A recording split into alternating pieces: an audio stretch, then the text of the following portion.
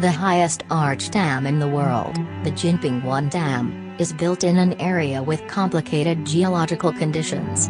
The dam is located in a narrow V-shaped valley in the Yalung River. The dam is over 300 meters or around 1,000 feet.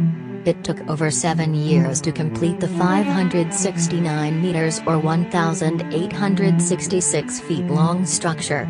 The foundation is composed of marble and sand slate.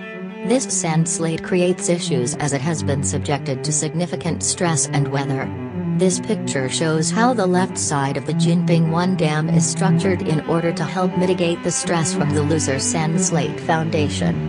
The foundation treatment for the upper bank of the Jinping I Dam is the most difficult and most complicated of the 300 meters high arch dams in the world.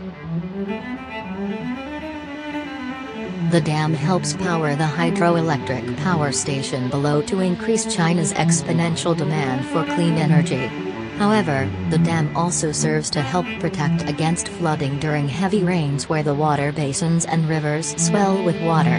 This stretch of the Yalung River is prone to floods, and this dam is one of many proposed to help reduce flooding for the region.